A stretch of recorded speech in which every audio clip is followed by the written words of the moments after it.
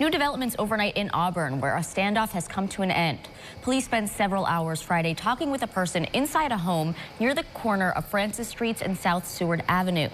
Police say that the person was threatening suicide and would not come out of the house. It prompted police to put a shelter-in-place order for that part of the city.